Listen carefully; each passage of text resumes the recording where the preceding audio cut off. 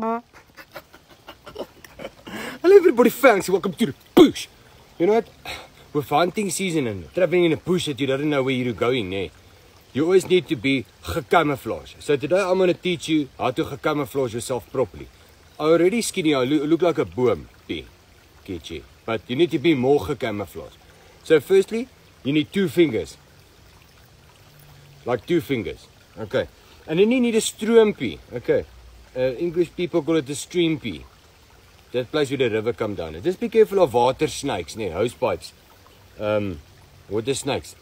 But then you find yourself a stroompie, and then you'll see this, what we call modder, It are like a brown heap of things next to the river there. Can you see that? Can you see that? And then you take your fingers, your 2 fingers that I was telling you about, and you take it and you smear it so lekker, like this. Remember, 2 fingers. If you don't have 2 fingers, a stompie like I, just go twice. Can you see that?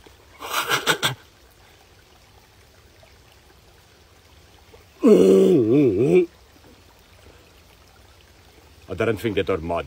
So just word of advice. When you put things by your face, okay, make sure it are modder, okay, mud, like wet sand. Not poof from an animal's bum, okay, because then you're going to be smelly. But they are good for the skin, they are like a moisturizer. Okay, dis om het gewys te. Thanks.